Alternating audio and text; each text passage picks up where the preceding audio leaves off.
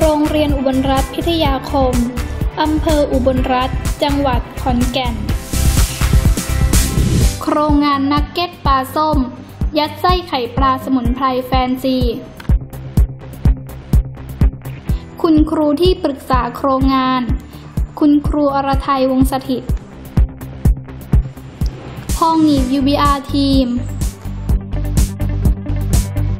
อำเภออุบลรัตน์เป็นอำเภอที่ตั้งอยู่ตอนเหนือของพื้นที่จังหวัดขอนแก่นเมื่อพุทธศักราช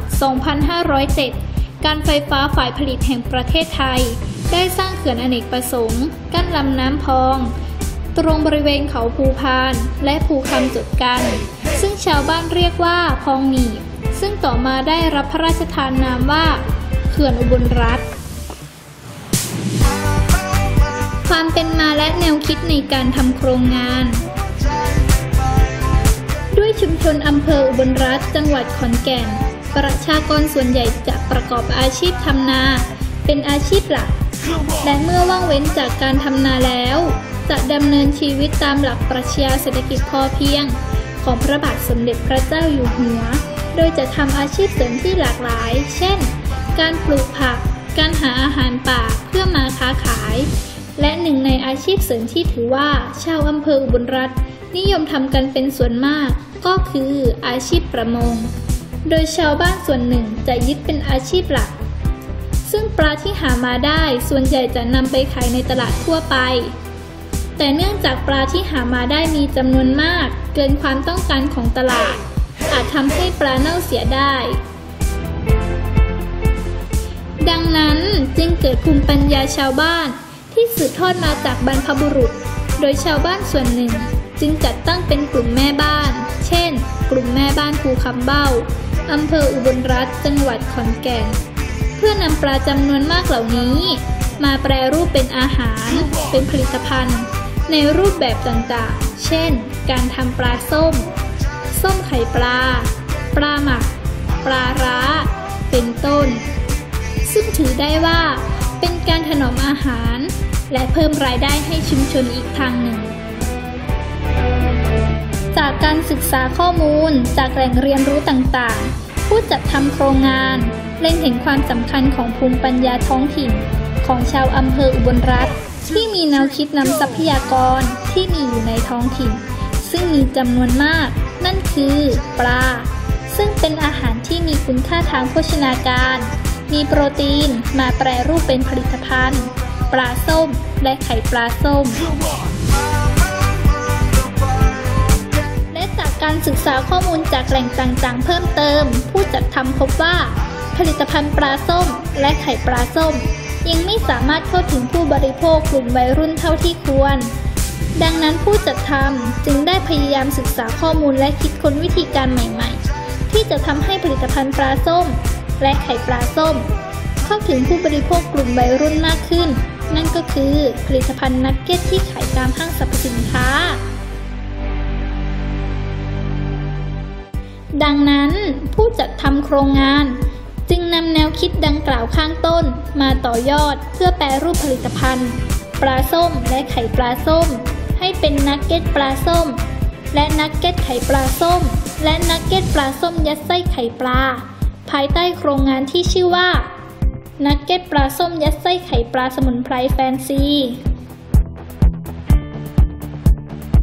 อุปกรณ์และวิธีการดำเนินงาน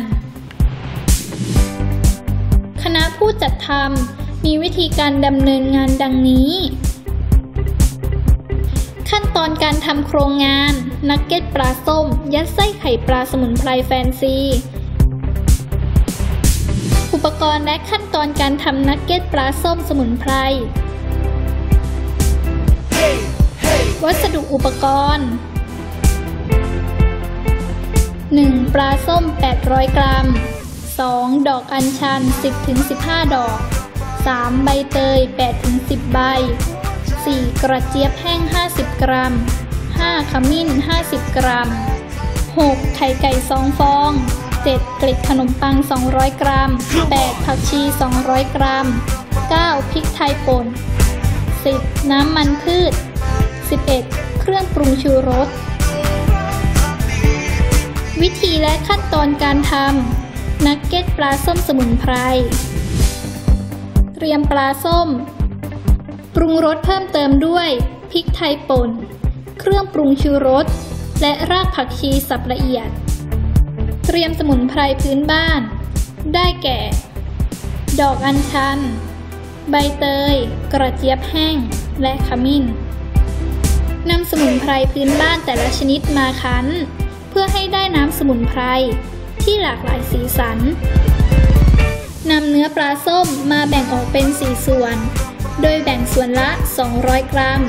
ต่อน้ำสมุนไพร3 ช้อนโต๊ะคลุกเคล้าเนื้อปลาส้มกับน้ำสมุนไพรแต่ละชนิดให้เข้าเป็นเนื้อเดียว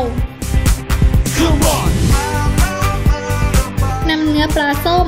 ที่คลุกเคล้ากับน้ำสมุนไพรเสร็จแล้วมาปั้นหรือใส่แม่พิมพ์ในรูปแบบต่างๆตามต้องการนำปลาส้มไปนึ่งประมาณ 15-20 นาทีให้สุกพอดีเตรียมตอกไข่ทั้ง2 ฟองตีให้เป็นเนื้อเดียวกันนำชิ้นปลาส้มที่นึ่งสุกแล้วไปชุบไข่จากนั้นนำไปคลุกเคล้ากับเกล็ดขนมปังที่เตรียมไว้ตั้งกระทะใส่น้ำมันพืชให้ร้อน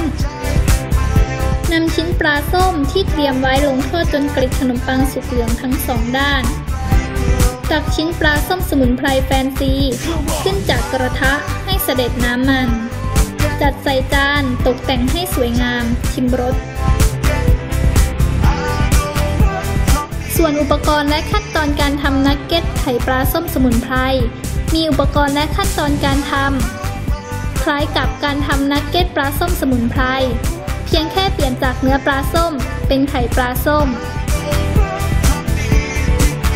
ขั้นตอนการทำนักเก็ตปลาส้มยัดไส้ไข่ปลาสมุนไพรเตรียมปลาส้มและไข่ปลาให้สะอาดแยกปลาส้มและไข่ปลาใส่ภาชนะแต่ละภาชนะ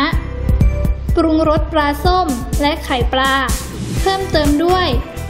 พริกไทยป่นเครื่องปรุงชูรสและรากผักชีสับละเอียดนำสมุนไพรพื้นบ้านแต่ละชนิดมาคั้นคลุกเคล้าเนื้อปลาส้มกับน้ำสมุนไพรแต่ละชนิดให้เข้ากันเป็นเนื้อเดียวคลุกเคล้าไข่ปลากับน้ำสมุนไพรแต่ละชนิดให้เข้าเป็นเนื้อเดียวนำเนื้อปลาส้มที่คลุกเคล้ากับน้ำสมุนไพรแล้วตักใส่แม่พิมพ์จากนั้นตามด้วยตักไข่ปลาที่คลุกเคล้าด้วยน้ำสมุนไพรลงในแม่พิมพ์เดิมจากนั้นปิดทับไข่ปลาด้วยการตักเนื้อปลาส้มที่คลุกเคล้ากับน้ำสมุนไพรลงในแม่พิมพ์เดิมอีกครั้งนำปลาส้มยัดไส้ไข่ปลาที่ได้ไปนึ่งประมาณ 15-20 นาทีให้สุกพอดีเตรียมตอกไข่ทั้ง2 ฟองตีให้เป็นเนื้อเดียวกันนำปลาส้มยัดไส้ไข่ปลาสมุนไพรที่นึ่งสุกแล้วไปชุบไข่จากนั้นนำไปคลุกเคล้ากับเกล็ดขนมปังที่เตรียมไว้นำชิ้นปลาส้มยัดไส้ไข่ปลาสมุนไพรที่เตรียมไว้ลงทอดจนเกล็ดขนมปังสุกเหลืองทั้ง2 ด้านจากชิ้นปลาส้มยัดไส้ไข่ปลาสมุนไพรแฟนซีขึ้นจากกระทะเพื่อให้เสด็จน้ำมันจัดใส่จานตกแต่งให้สวยงามชิมรสสรุปผลการดำเนินงานการทำนักเก็ตปลาส้มสมุนไพรนักเก็ตไข่ปลาส้มสมุนไพรและนักเก็ตปลาส้มยัดไส้ไข่ปลาสมุนไพรเป็นผลิตภัณฑ์อาหารที่คณะผู้จัดทำได้พัฒนาสร้างสรรค์ขึ้นแปรรูปมาจากผลิตภัณฑ์ปลาส้มที่มีอยู่เดิมจากภูมิปัญญาท้องถิ่นของชาวอำเภออุบลรัตน์จังหวัดขอนแก่นโดยพัฒนาออกมาในรูปแบบนักเก็ตซึ่งเป็นปลาส้มและไข่ปลาส้มที่มีคุณภาพดีเป็นนักเก็ตที่ได้มาตรฐานสามารถเก็บไว้โดยการแช่เย็นได้ประมาณ 2-3 วันมีรสชาติอร่อยสามารถเพิ่มมูลค่าให้กับปลาส้มและไข่ปลาและเพิ่มรายได้อีกทางหนึ่งสำหรับคุณค่าทางอาหารที่ได้รับคือปลาส้มและไข่ปลาเป็นอาหารที่อุดมไปด้วยโปรตีนไขมันวิตามินและเกลือแร่เช่นเดียวกับปลาและไข่ปลาจะมีกรดอะมิโนและกลีเซอรอลที่พบในปลาส้มและไข่ปลา ร่างกายจะดูดซึมไปช่วยในการเจริญเติบโตซ่อมแซมส่วนที่สึกหรอเป็นแหล่งโคลินวิตามินดีและกลุ่มวิตามินบีซึ่งช่วยในการควบคุมการทำงานของสมอง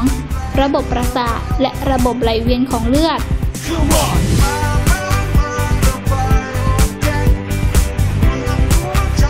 สำหรับคุณค่าจากกระเทียมที่มีอยู่ในนักเก็ตโดยกระเทียมสามารถลดปริมาณไขมันในเส้นเลือดแก้อาการท้องอืดท้องเฟ้อและกระเทียมทำให้นักเก็ตปลาส้มมีกลิ่นน่ารับประทานมากขึ้นนอกจากนี้ยังได้คุณค่าอาหารจากสมุนไพรที่มีอยู่ในท้องถิ่นได้แก่อัญชันมีสรรพคุณที่เป็นเอกลักษณ์เฉพาะตัวเพราะมีสารที่ชื่อว่าแอนโทไซยานินซึ่งมีหน้าที่ไปช่วยกระตุ้นการไหลเวียนของเลือดทำให้เลือดไปเลี้ยงส่วนต่างๆได้ดีมากขึ้นใบเตยประกอบด้วยวิตามินและแร่ธาตุสำคัญอีกหลายชนิดเช่นมีเบต้าแคโรทีนวิตามินซีวิตามิน B2 วิตามิน B3 ธาตุแคลเซียมธาตุเหล็กและธาตุฟอสฟอรัสกระเจี๊ยบแดงมีสรรพคุณใช้เป็นยาลดไขมันในเส้นเลือดและช่วยเสริมสร้างภูมิคุ้มกันให้แข็งแรงและขมิ้นมีสารต่อต้านอนุมูลอิสระป้องกันและรักษาแผลในกระเพาะข้อเสนอแนะ 1. เพื่อรสชาติที่คงคุณภาพและอร่อยควรรับประทานขณะที่ยังมีความร้อน 2. นักเก็ตปลาส้มยัดไส้ไข่ปลาสมุนไพรสามารถเก็บไว้ได้นานโดยรสชาติไม่เปลี่ยนประมาณ 2-3 วัน 3. นักเก็ตปลาส้มยัดไส้ไข่ปลาสมุนไพรเพื่อคงคุณภาพของอาหารควรเก็บไว้ในตู้เย็น 4. เมื่อนำกลับมารับประทานใหม่ควรอุ่นให้ร้อนด้วยวิธีต่างๆเช่นอุ่นด้วยไมโครเวฟทอดหรือนึ่งแต่การนึ่งจะทำให้เกล็ดขนมปังหมดความกรอบ 5. ปลาส้มไข่ปลาส้มที่นำมาทำเป็นนักเก็ตปลาส้มยัดไส้ไข่ปลาสมุนไพรควรใหม่และสดเสมอ 6. เราสามารถเติมสมุนไพรชนิดอื่นๆได้เช่นขิงกระชายเป็นต้น 7. นอกจากนักเก็ตปลาส้มยัดไส้ไข่ปลาแล้วผลิตภัณฑ์ปลาส้มน่าจะสามารถนำไปแปรรูปหรือสร้างสรรค์เป็นผลิตภัณฑ์ใหม่ได้เช่นปลาส้มยอเป็นต้น